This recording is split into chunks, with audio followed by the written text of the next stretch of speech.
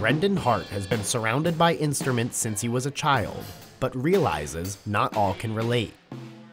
This place gives other students that don't have that benefit the opportunity to get into music. Hart has been involved in the music program at the Federal Valley Resource Center, first as a student and now as a teacher.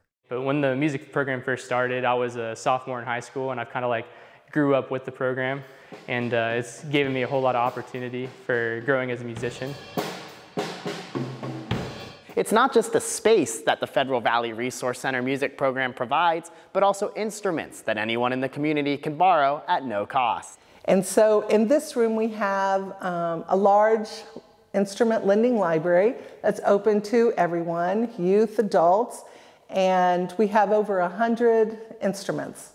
The music program currently has instruments signed out to people of all ages across 5 different counties in southeastern Ohio. Children and adults alike are able to experience instruments without investing money, which is a great thing. Athens County, we are not blessed with large incomes for the great majority of us, and so I wanted to make music accessible.